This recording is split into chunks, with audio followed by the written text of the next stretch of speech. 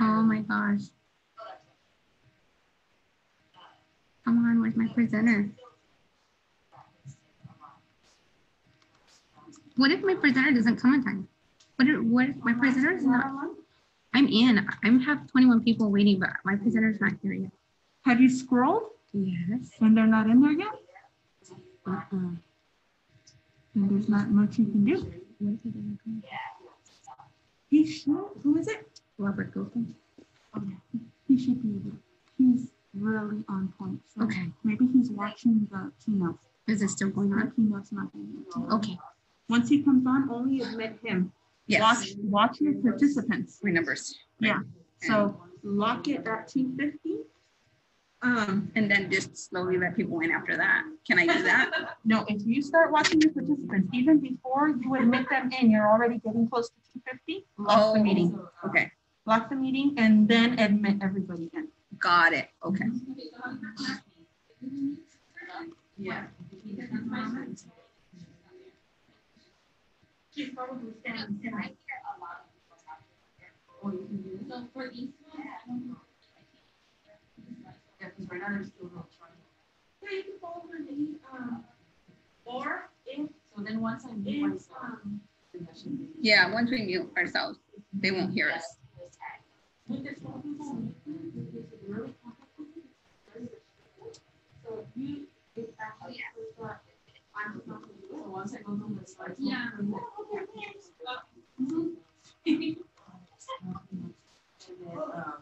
Then I'll mute myself. I'll stop sharing my screen. But I tell you when. Oh, I can do it from there too. Nice. Like my last slide will be. You guys can also lock. Oh, you're not there yet, but you can also lock the meeting from the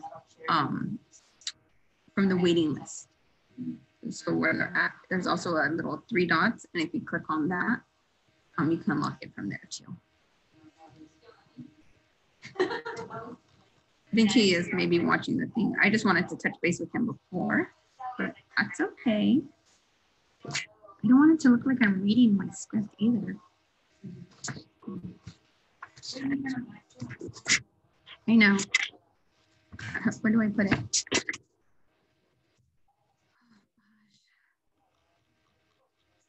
Is he? Me too. Mine's recording already too. Wow. Come on.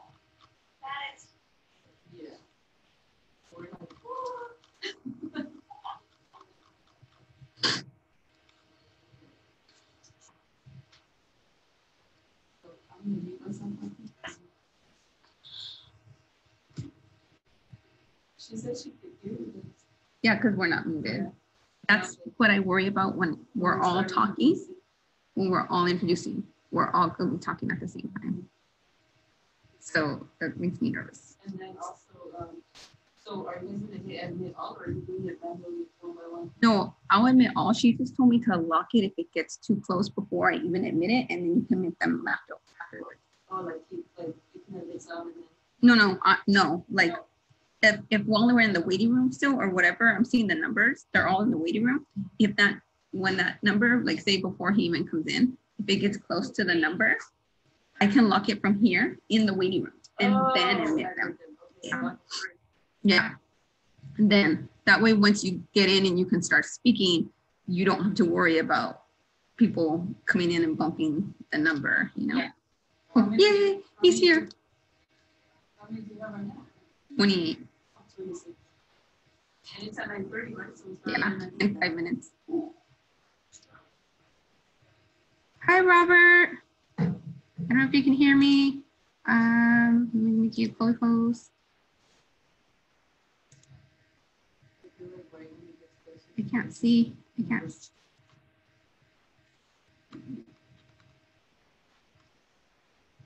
And there we go. Oh, Robert. Hello, good morning. Hi, good morning. How are you? Good, just a little nervous. Us too, us too. I can't see you. Did you know? Yeah, it looks like my camera doesn't want to come on. Oh, okay. Let me log out and come back in if you don't mind. Okay.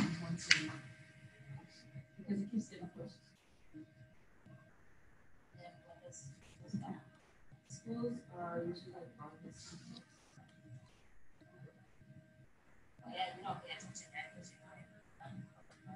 yeah, yeah. People are like, oh, nice place.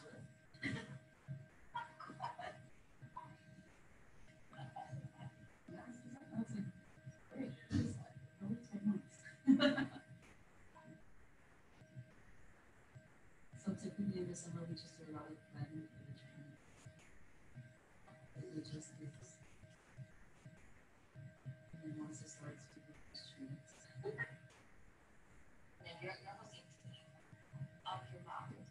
Well, this is the first year we're doing the virtual. But we used to do like physical trainings where we go support. So signing sheets, bandages, materials, books, whatever they need. Mm-hmm.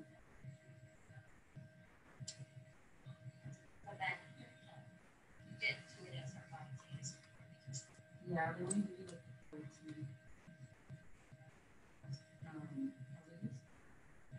so we don't get the breaks like this year.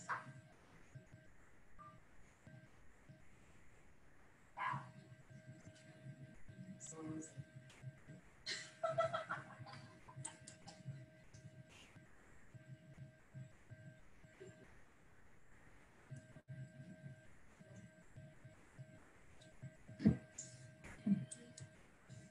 One presenter left and he has to come back, so he's restarting. so one can like should I start right away at 9:30? I think you can start so that past experience, maybe if we start to set people in. Because as I'm talking, am I supposed to be letting people in at the same time? No, so that's what I'm saying. Like you want to go ahead, and then while you're, so I would say let those people in right now, and then as you're like doing your before side, I do want to let people in as well. Oh, okay. Yeah. That's what you have. Like you have 2 minutes. Okay. So we're supposed to catch it at 280. Okay. So if you see that it's starting to get to that, then you can just lock it. You just go to security lock. So at the bottom there's that security icon. Oh yeah. And then you just hit lock meeting. But once it's locked, it's locked. And no one can lock it. So if they drop connection, then you can. Yeah. And then so let me let these people in. And then like at 9:30, I'll just go on slides, I'll start sharing and screen, and then I'll go through the script. Okay. Yes. The title, or I guess the title session slide, and you can start, and then I'll start watching. If it's not locked, then I'll start watching.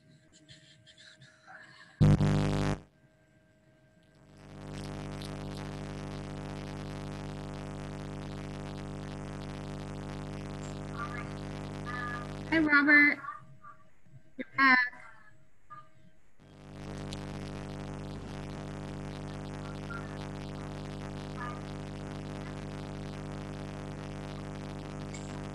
I'm right here. Yeah. Robert, are you there? Everyone, and welcome to the we'll be starting today. I will be the moderator for these sessions. Actually, Uh-oh, that's... so if you have a question,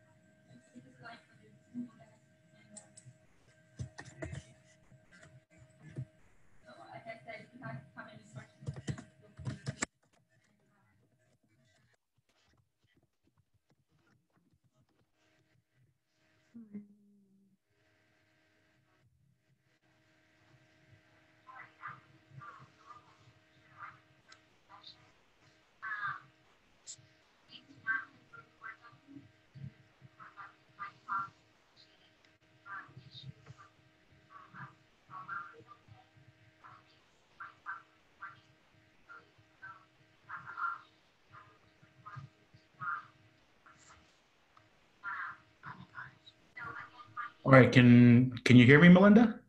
Yeah, I can hear you now, Robert. Okay, sorry. So I guess my speakers and my camera are giving me issues. Yeah, I'll be good. Okay, should I go ahead and open up the waiting room? Yeah. Okay, and then I'll start with my my PowerPoints, and then I'll introduce you, and then if you wanna, do you wanna share screen from there after that? Yeah, sounds good.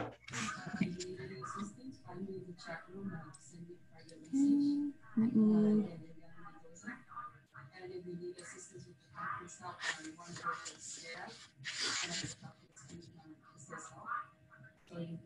There's can you, Robert, can you hear the background?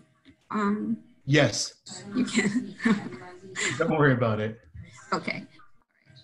I'll just do that.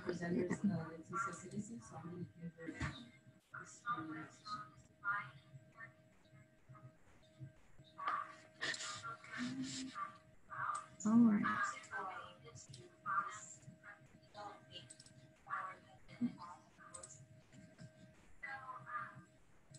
All right.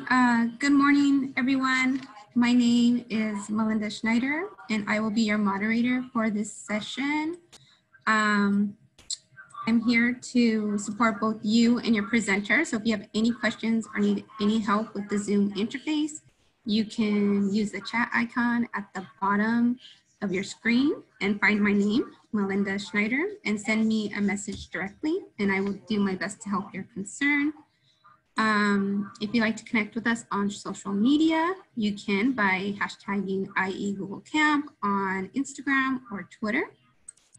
Again, if you need help, you can directly contact me through the chat. If you need help with the SCED, there's a small little icon right here that can help you out on the direct site. The title of this session is Instructional Tech Newsletters and Hyperdocs. And here is your presenter, Roberto Guzman from the California Military Institute. All right, good morning, ladies and gentlemen. I do apologize for you not being able to see me. My camera is having some issues, so I do apologize about that. So if you could just give me a reaction or something on the bottom right, give me either a clap or a thumbs up that you can hear me, that'd be awesome. That way I get an idea if you guys can actually hear me. Oh, sweet, I can see some clapping there. Awesome. Thank you. So what I'm gonna do is I'm gonna get started. I'm just gonna go straight into this. I'm gonna click on share my screen.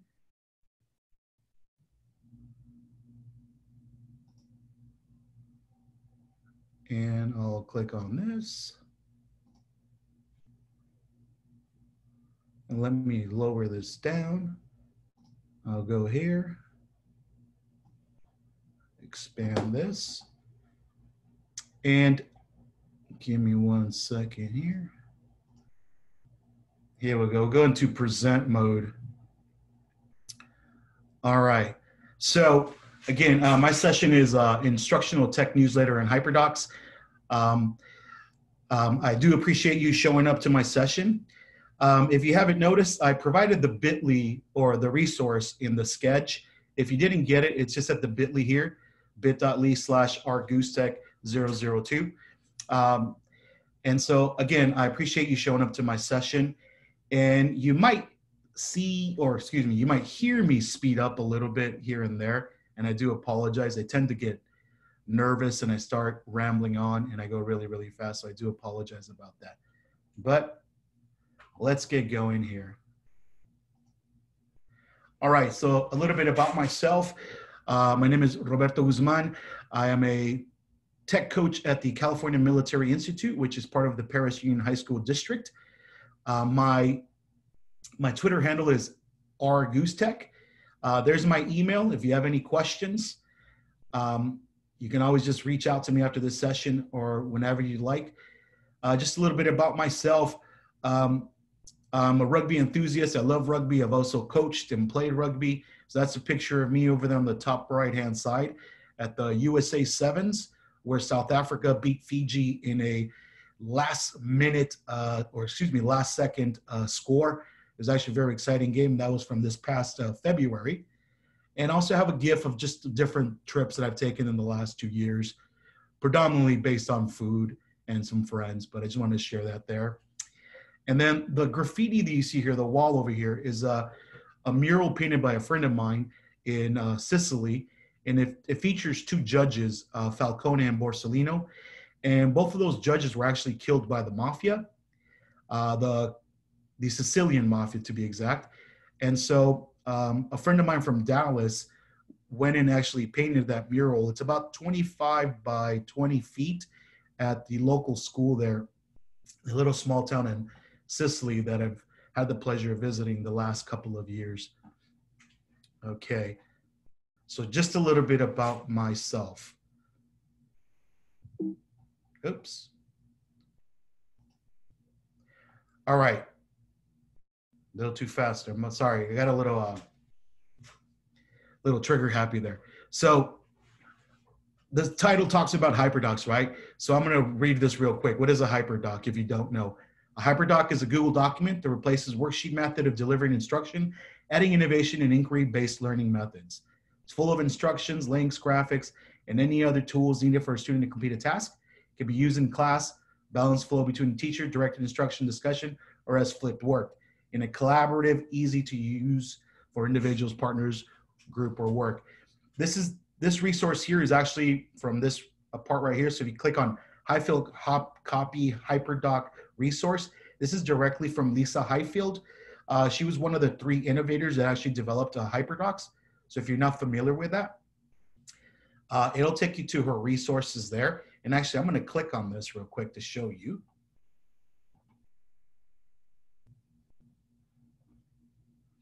And it's just a Google Doc showing you some of the things, because that's pretty much what a Hyperdoc is. It's just a Google Doc where you add a bunch of links in there. And she shares a couple of things, some ideas. So it's pretty awesome to go through it. So I just wanted to show you. And the other thing I wanted to show, oops, keep clicking and getting click happy there, was the Hyperdocs Academy, this resource here. And some of it is paid, so just be aware of that. But the important thing I wanted to show you here was the find. There's templates, samples, and some Hyperdoc stuff that you can find. Sorry to be redundant there, but yeah, if you click on the find on this website, it'll take you to templates, samples, and Hyperdocs, and that's where all the cool free stuff is at.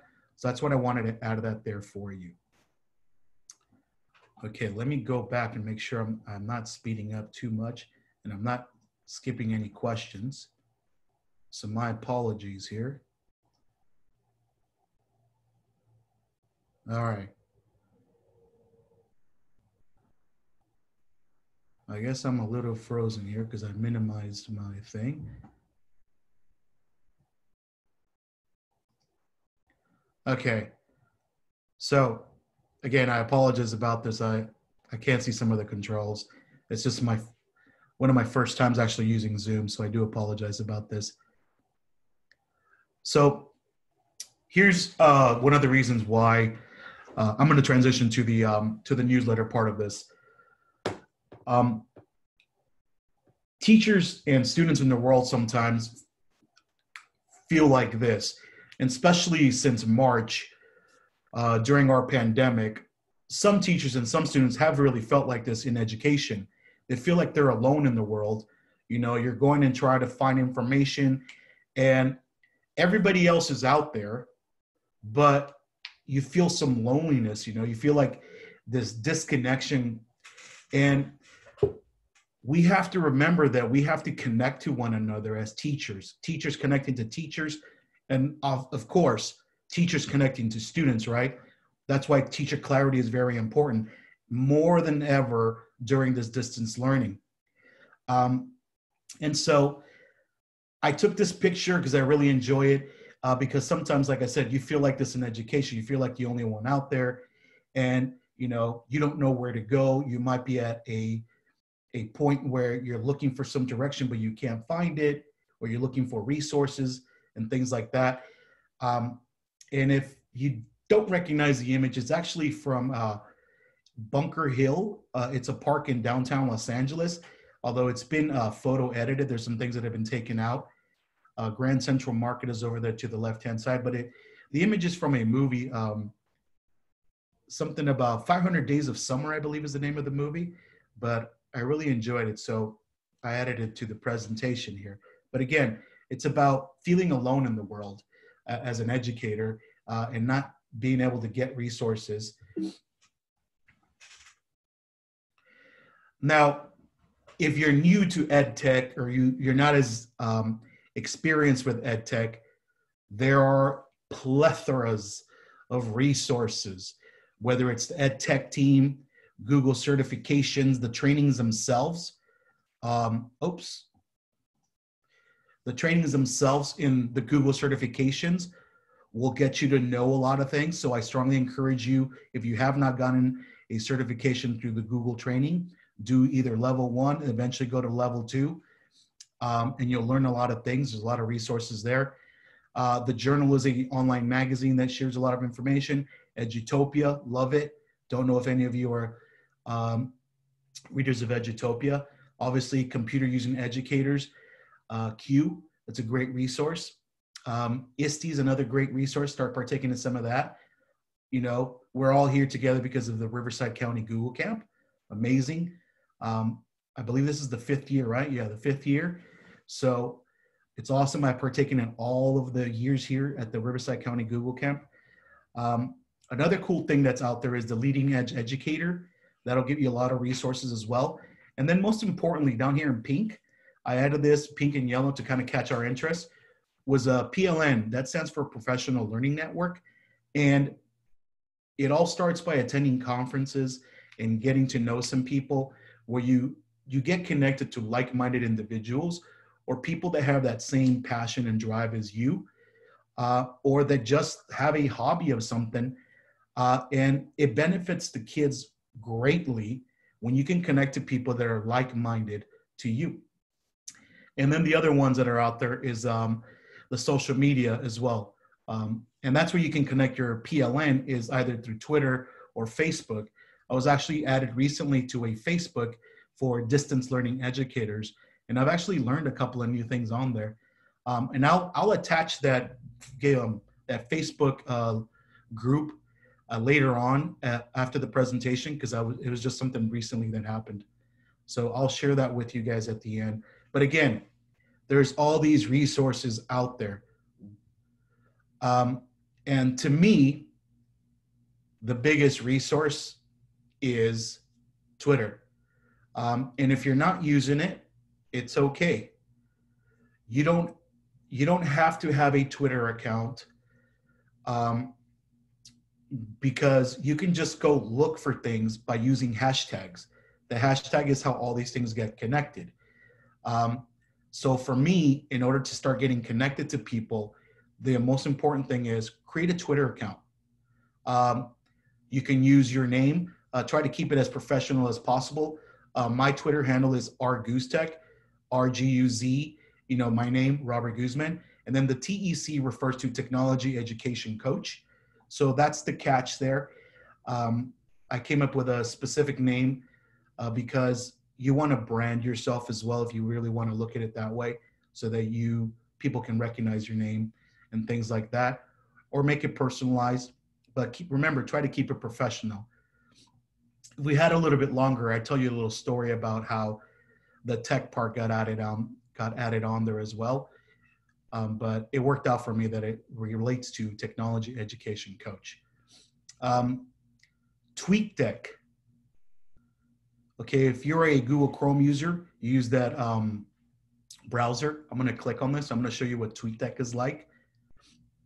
Oh, sorry, this is the actual link. My apologies. I thought I had it on here, but here we go. I'll go to mine directly here. And I'm sorry again if I'm going way too fast.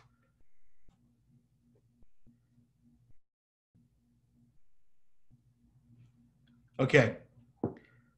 So this is TweetDeck. This is Twitter on steroids. Do not be overwhelmed by what you're seeing here. What I want to show you is this one right here in the middle, or towards the center left, that shows my home page and the people that I'm connected to. It shows the NPR. And if I keep scrolling down, it talks about Thin Air Labs, blah, blah, blah. There's some cool stuff going on. RCOE's tweets from IE Google Camp, excuse me, the Wall Street Journal, some more NPR stuff. And a lot of this stuff are just different people that I've connected to, like Jim Yapadaka, Dr. David Platt sending some stuff out there, Sonal Patel from San Bernardino County. And so what starts to happening is that you see all these resources there that are free. People are sharing things all the time. There's Brenda Harris from Pinacati sharing some stuff about what she's learning at IE Google Camp and things like that. So you can see all that here in TweetDeck, and you can add different columns, as you can see here. You can see the IE Google Camp one that I added. And then there's another one specific to my school. But it's great because those resources are there for you. I'm going to go back here real quick. And so what starts to happen is that you start to gather information. A colleague of mine by the name of Chad Chainer mentioned that Twitter was like Niagara Falls in regards to information. You know, you sit at the bottom of Niagara Falls with a little Dixie cup, and the information coming out of Twitter,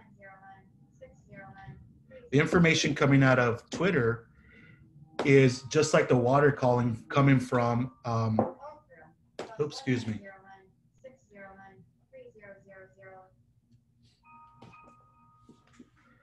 I apologize. There was a phone call coming in for me.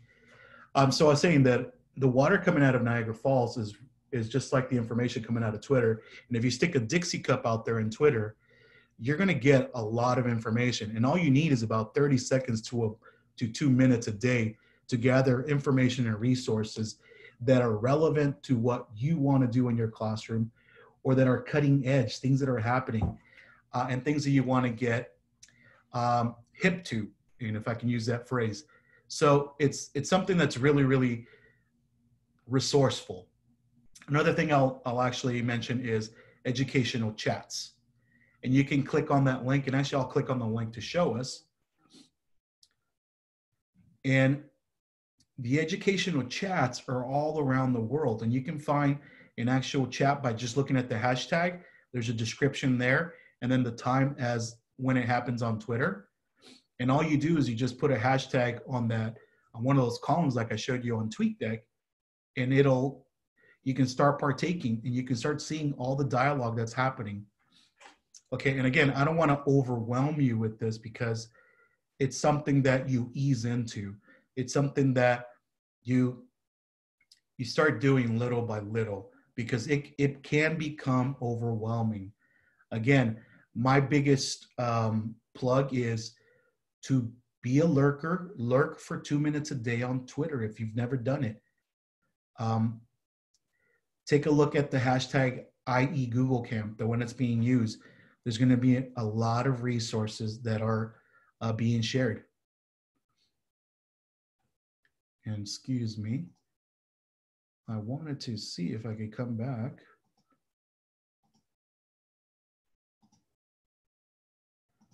Again, I apologize. I'm having a lot of difficulties with this.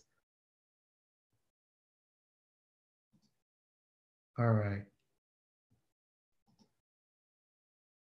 So,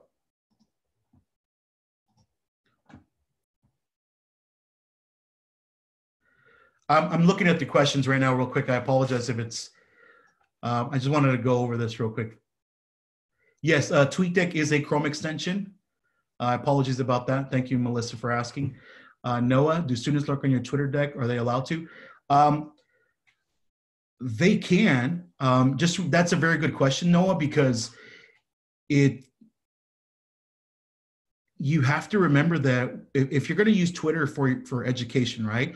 You got to remember that you want to keep any personalized ideas, politics, and things like that, at least in my opinion, out of it. So you can have a personal Twitter account, and then you can have an educational Twitter account.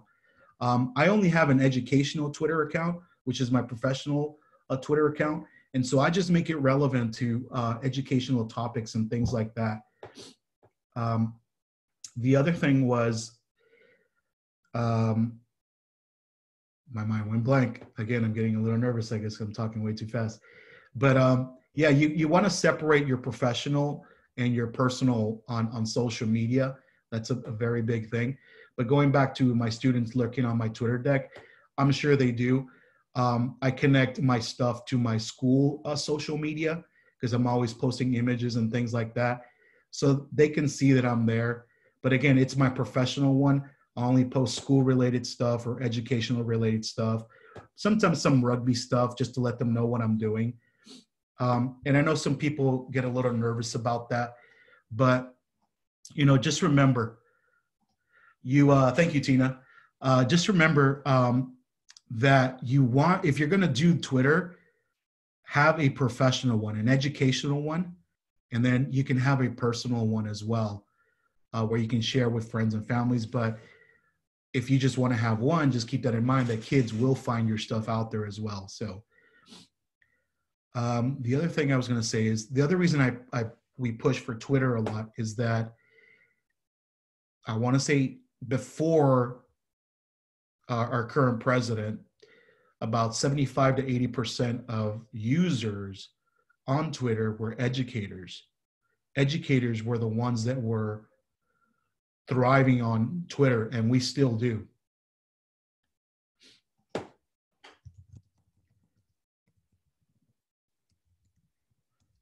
Sorry, I'm typing an answer here.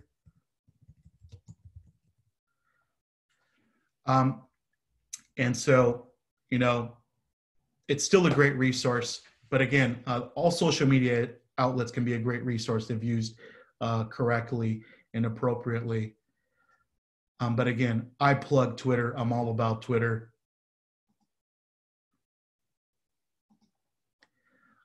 All right, and I'm gonna look at the chat real quick. If anybody has any other questions, I'll look at it real quick.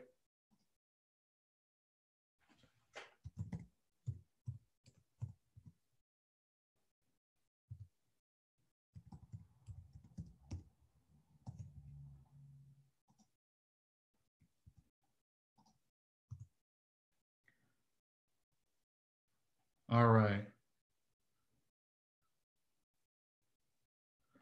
Okay, so let me go back to my screen share and resume the sharing. And I do apologize. Let me lower this down. And so we talked about Twitter, TweetDeck, and educational chats. And again, I have friends on Twitter that I've never met face to face, and others that I've met when I've gone to a conference and we were in the same session, and we eventually just chatted up. And it's great because, again, you're sharing information with like-minded individuals. So do not be overwhelmed by Twitter. And as everything that I preach, take it at your own pace, nice and slow. Okay, so back to our technology newsletter, right? Why do I keep plugging Twitter and this thing? Well, the reason is that it gave me the idea of creating a newsletter for my school site because I wanted to create uniformity, sharing of information for not just one or two individuals, but for everybody in my school. I wanted everybody to have access to the same information to connect all of us so that our students would benefit from this. So that was one of the main reasons why I created my technology newsletter. And it actually came from the idea of attending one of Lisa Heifel's session way back in one of these Q sessions back in like 2014. Maybe, yeah, 2014 is when I attended her session. And then the idea just spawned from there. But again, in a school, it's all about connecting to your colleagues and making sure that everybody has information. But the other point I want to make is being able to provide various tools and resources, because not all of my colleagues are the same. They have preferences, right? As individuals, we all have preferences. There are things that we like, things that we don't like. So I keep that in mind when I'm creating this tech newsletter. But again, the whole thing was just to connect all of us and to benefit the greater good of our students, because that's what it's about. As educators, we want to do what's best for our kids. Oops, I keep going back with my mouse. All right, so here's the CMI Technology newsletter. There's a glimpse of it. It's nothing fancy. It's just, if you look at it, it looks like just a bunch of tables with information on it, right? I have a parent resource, and again, I use the bit.lys there. There's information regarding to posting grades from semester 2, Google certifications, Canvas stuff, Canvas is our learning management system in our district. Information regarding contacting technology, digital template for current events, bouncy balls. If you haven't seen this, this is really, really cool. Google Bouncy Balls. It's a really cool little website where you can measure the sound by the amount of balls that are bouncing up and down. So it's really, really cool. But again, this is just an example of the last one that I created back in June for my colleagues. And again, my resources are coming from Twitter, things I come across from my professional learning network. And the other thing is from questions that I get, because if one person has a question, that means that 2 or 3 of my colleagues are also going to have another question. So I like to post guides that are related to questions that have been asked.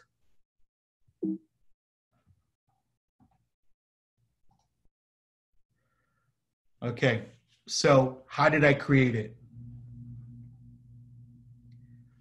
Well, all I did was I took a Google Doc, I added a header, I added some tables, because that's all it is. That's a 3x2, right? 3x2 on that one.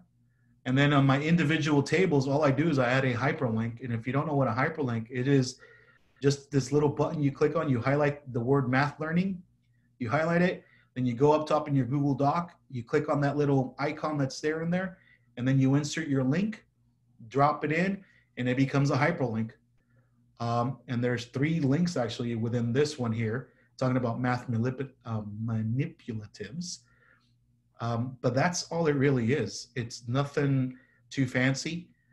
Like I said, I started doing this back in like 2014, excuse me. But again, it includes a header, tables, and links, brief descriptions as well. As you can see, there's just brief descriptions of what these different things are. And I write all those. And I forgot to mention one thing. I try to do this every 2 weeks. I try to send something out every 2 weeks to my staff. So it's a bi-monthly newsletter. And I try to make things relevant. And sometimes there's themes, as you noticed. Let me go back up here. Posting grades, end of semester. This was in June. I try to focus on things that are happening at that time. So getting towards the end of the semester, obviously I'm going to put some guides up there to refresh the memory of my colleagues on how to do some of these things.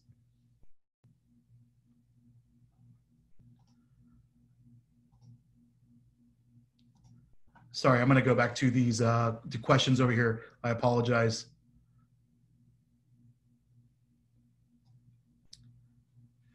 I can. I'll see if I have enough time, Tina, at the end to see if we can do that. I am going to share a template with the one that I already create.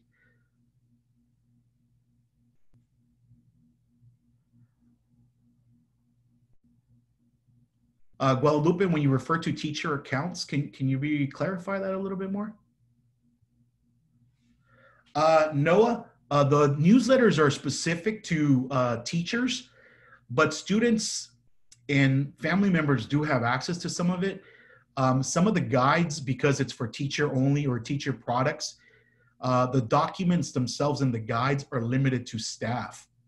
So if they were to click on some of those links wouldn't work because I've limited it in the Google Drive to just staff being able to view them. But that's a very good question, bringing up families and students. And that's another thing I was going to bring up later on, and we'll have an opportunity to talk about that. keeping them in mind when creating some newsletters.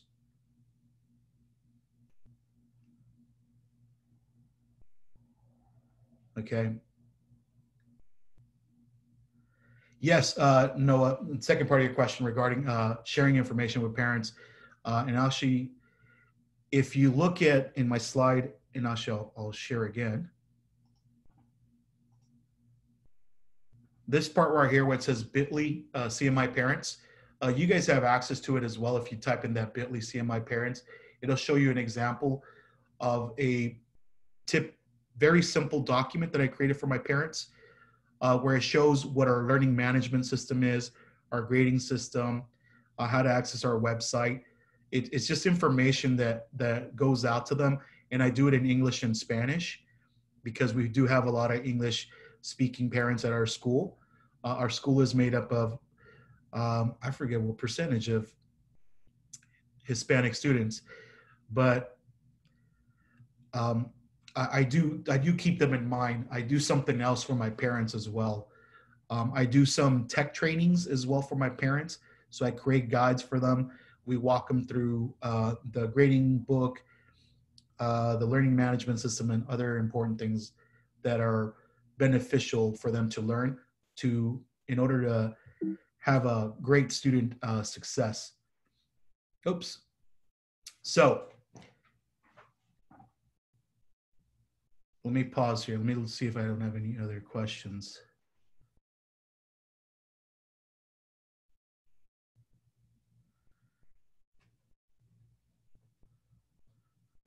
Kim, your question about posting the newsletter on the website, I could, but the intention itself is not for the actual parents and students, the ones that I have. My specific newsletter is just for my audience, which is my teachers.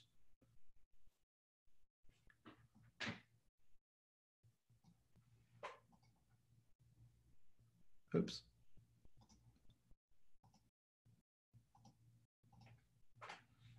All right.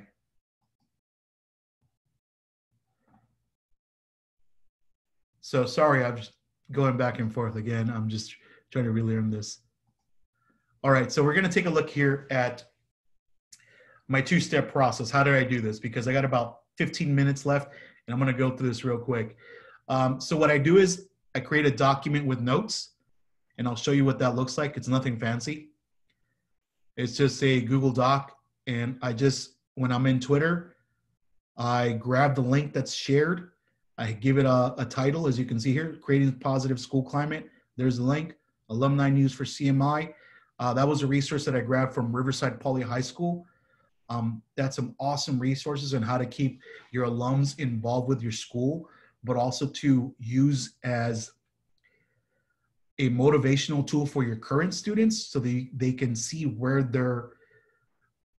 students from Poly High School are going, so that it motivates the kids to be successful in school, and also to keep that connection, because a lot of people feel that once you graduate, you're like, there's a disconnect. You're no longer part of the family at your school, but no, you're always part of that school. You're always part of the family at your school.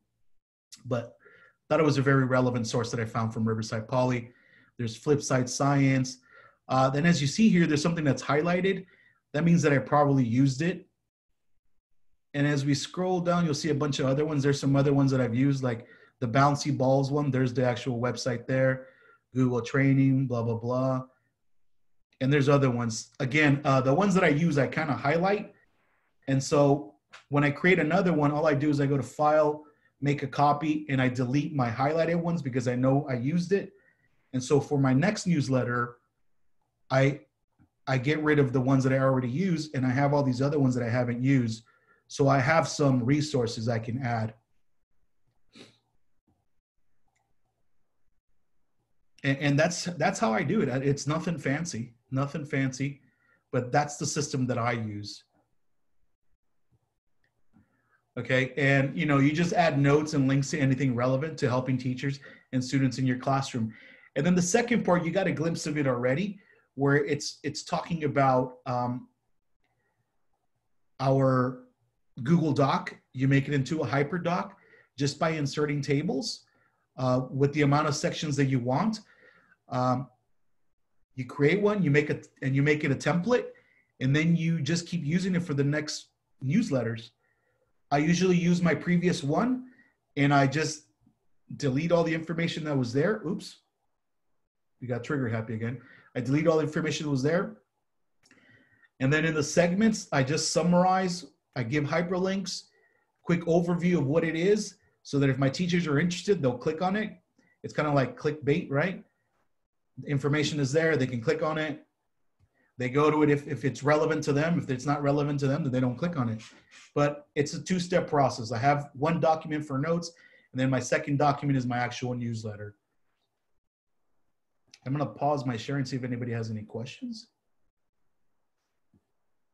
Any questions on this?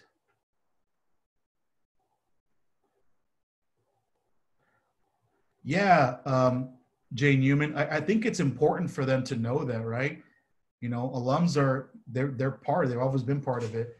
So keep that connection, because you never know, you know, some kids might still need that to motivate them and to move on. Oops, go back here. All right, and I'm toggling back and forth and looking at the questions. All right, so what exactly does the newsletter do for me? And again, I'm a tech coach, I'm a TOSA. It's a little different depending on what your position is at your site. Because again, my newsletter is geared towards my teachers on promoting products, showing better use of certain educational products, and showing trends in ed tech. And the one thing I do want to mention is that I focus on pedagogy a lot of times. It's not just about the tool, it's about the end result. Is it going to be an effective tool for our kids? Because that's one misconception that people use in ed tech, is that they're just talking about the shiny new tool, when in reality, they have to focus on the pedagogy. What works, right? What's actually going to be effective? What's going to be beneficial for kids? But again, the newsletter, what does it do for me? From experience, it creates water cooler conversations, okay? When I'm going and grabbing coffee or tea, I run into somebody always mentions something they read on the newsletter. It provides an opportunity for me to connect with them and try to get them the resources that they need. It allows me to get some questions and answers. Some people will email me regarding what I shared in the newsletter. And then the other thing is that it starts to create teamwork. You start to work with individuals and groups of individuals that want to do something that you shared with them. And again, it's all about sharing information with everybody at my site.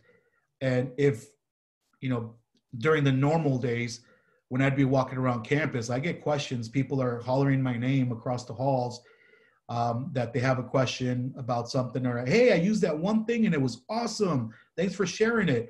And I had no idea that they were actually using one of the products that I shared with them. So it creates conversations on campus. It creates conversations with my colleagues. And that's one of the reasons, one of the other intentions of this newsletter is that we want those conversations to occur, because it allows for progression and better use of tools. Now, I'd like to see how you would like to create a newsletter, what ideas you would have for a newsletter. I have a Padlet. I'm going to click on it here. It's going to take us to this Padlet. And if you give me a moment, I'm going to send it to everybody here as well. So I sent it to everybody in the chat as well. Absolutely, Tina. I just saw your question. But I don't want to get ahead of myself. So if you can go to the Padlet, you know, minimize your screen. You can click it from the chat, and just on the bottom right, there's a little plus thing right here. You click on that guy, and then it'll give you an opportunity to post something. And you can put your name up there if you like. If you don't want your name on there, it's fine. But all you do is you just click on that guy, you give it a title, idea, and then, oops, mistyped idea, right?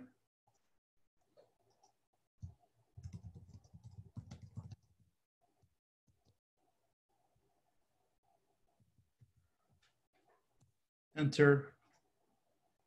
Whoa, that was quick. Awesome. So let's take 30 seconds to look at some ideas from the participants here, how you would use it. Connections, awesome. Library resources, that's a pretty good idea. Program updates, personnel news and topics, classroom applications.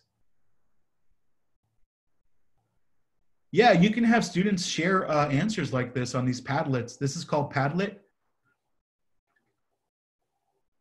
So if you click on the top left-hand side where it says Padlet, it'll take you to their website. You can create an account and it'll let you use this for free, by the way. There's a limit on them, but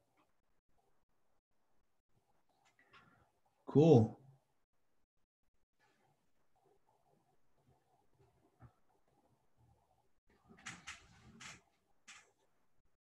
Classroom applications, absolutely. And Tina was talking about during distance learning, this might be a way to share information to your class, a weekly update, letting parents and students know what was covered, resources that you have for your class, right? What other classes are doing, absolutely. School counseling program, updates for parents and students, yeah. Because we can't forget about the social and emotional side of this as well. And especially during our time right now, during this time, it's very important that we keep that in mind because we don't know what it's like at home for some of our kiddos. And so we got to make sure that resources go out to them as well. Great ideas. Awesome. Well, give us another 10, 15 seconds. And don't worry, this Padlet will be there forever. I'll be looking at it. You can look at it, get ideas for everybody. Thank you very much for participating in the Padlet.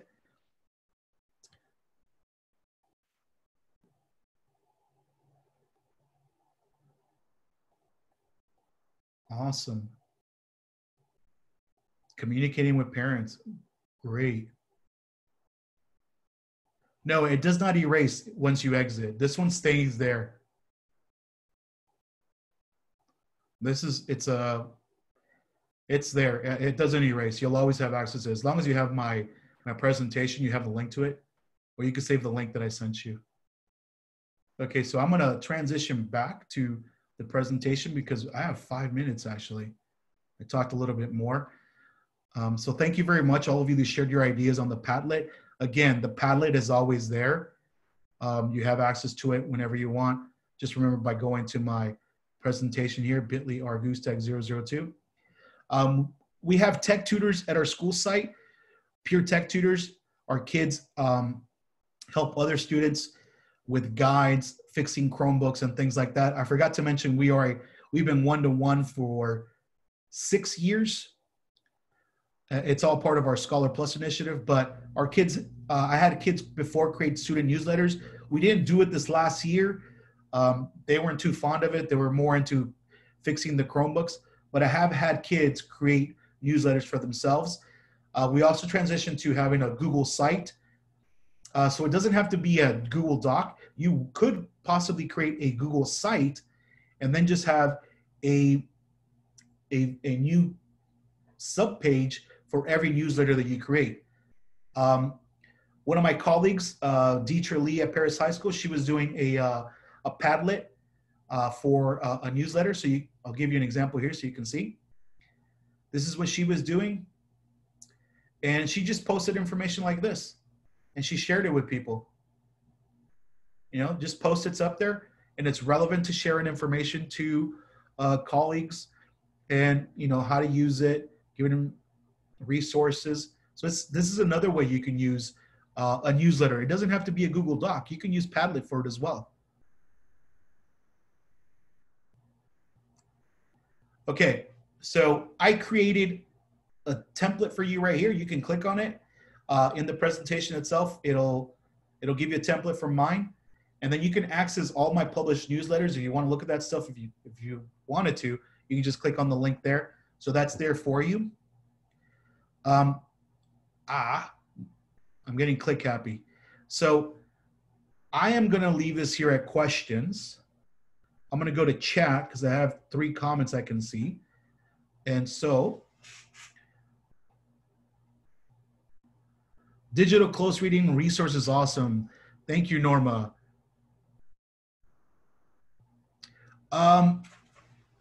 I think, Noah, regarding your question on the Padlet, I think it's anonymous. Like it doesn't show you who posted what unless you tell them. But I think you can control some of the Padlets by making them password sensitive so that nobody else accesses them. And so that's what we do. We can make it a password one where it's just for our kiddos because we don't want other people to access it outside of our school. Yeah, you'll always have access to it, Joyce. Absolutely. Thank you, Marielle, for sharing that. So does anybody have any specific questions that they'd like to ask?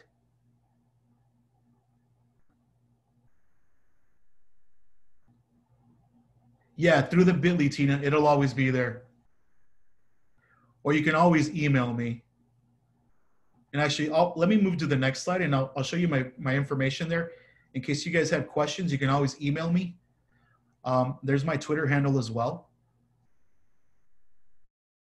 So you can always email me. That's not a problem. Just let me know what I can help you with, what question you have.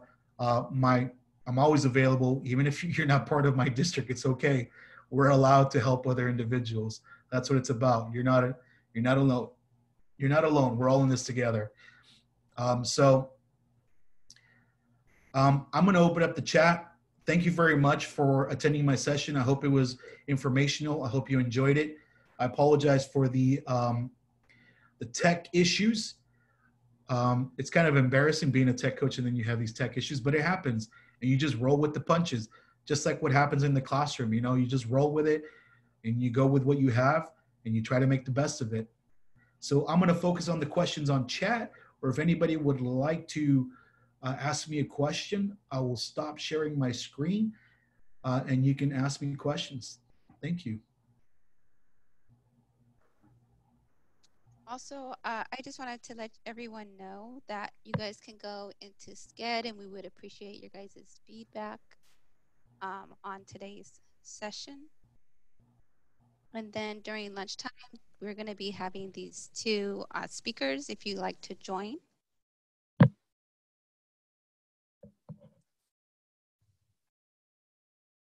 And then Robert, I'll let you just continue asking questions through chat.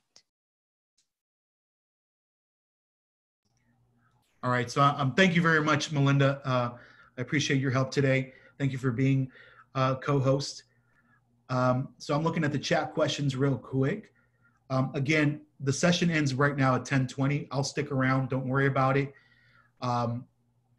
Your next session is at 10:30. Make sure you look at your schedule, what you got next. Social science teachers I recommend on Twitter.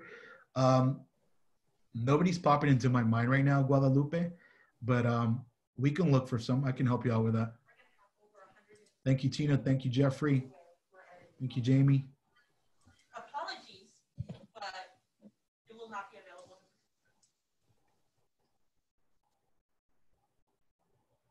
I'm sorry, what was that, Norma?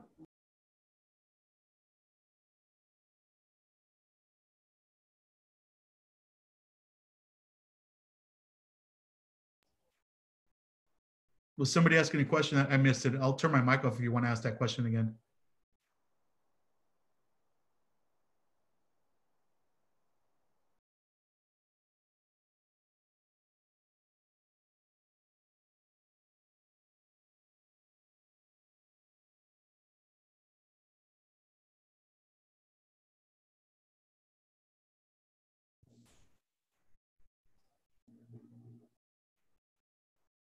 Yes, if anybody has questions, go ahead. I can turn my mic on. I don't know if you guys can. I thought you guys were available. I thought you guys could turn your mic in case you wanted to ask a question. Hi, Robert. This is Melinda. I'm sorry, but I actually have to close out the session so we can open up the next ones. No problem, Melinda. Thank you very much. Again, thank you everybody for attending. You can always access my bit.ly. Have a great day. You reach out to me. Take care. Hope you enjoyed it.